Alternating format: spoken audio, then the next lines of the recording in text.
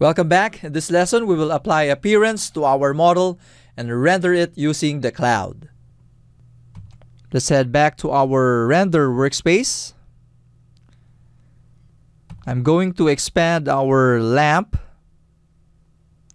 Search for bulb, hitting A for appearance. I want you to dig into Other, Emissive, and for this instance, I'm going to select SMD3528 white. Selecting this one, drag and drop to our component, release. Selecting remove appearances applied to bodies.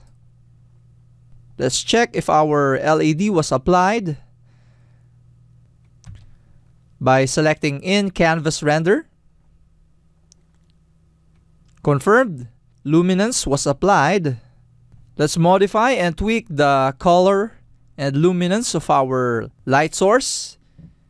Scrolling up, going to in this design, let's right click and select edit.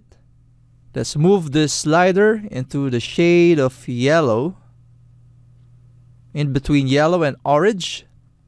Let's pick a color, the value being 224, 189, and 92 for RGB. Let's reduce the brightness for luminance into 110, 1000. Hitting done, hitting close. Let's save our settings by heading to Scene Settings. Scrolling down, selecting Save as Defaults. Hitting close. Heading to Named Views. Right click and select New Named View. Let's name this as Lamp. And finally, let's hit Save. In this instance, we utilize local rendering to have a quick view of our scene. In the event that we have limited hardware capabilities, then cloud rendering is our best option. To enable cloud rendering, we simply need to head up and select this teapot. In this row, we have various render settings to cater web, mobile, print, video, and custom. For this activity, we are going to utilize video and enable 720p. And this time, we will be utilizing cloud rendering.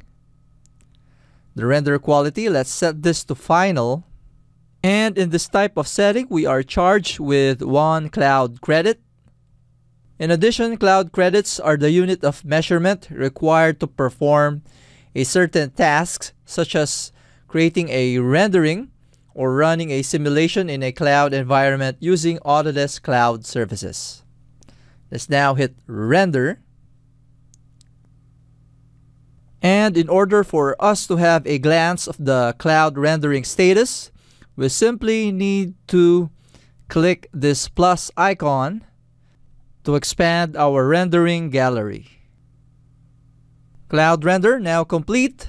Let's hover over our thumbnail and hit the plus button. From here, we can re-render the image. Render this as a turntable animation. We can apply post-processing to our image. We can download this into several file formats. We can delete this file. We can share this via Fusion 360 Gallery and A360.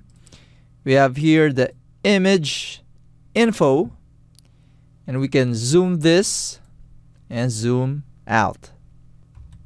Hitting close. Next time, if you have limited hardware resource, then cloud is your next render solution.